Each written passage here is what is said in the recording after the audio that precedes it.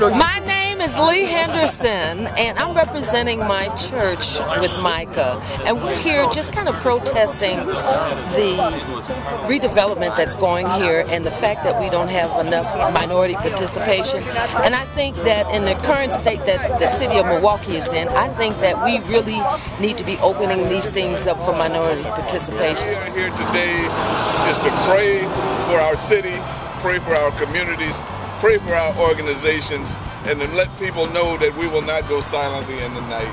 We are going to be here for the duration. We're going to be committed to this, even if it don't happen in our lifetime. We're going to be committed to this, even if there are going to be people who say it's not worth it. We're going to be committed to this, even when they say that you're not going to keep this up. We will keep this up. Our organization is built on this. Our community depends on it.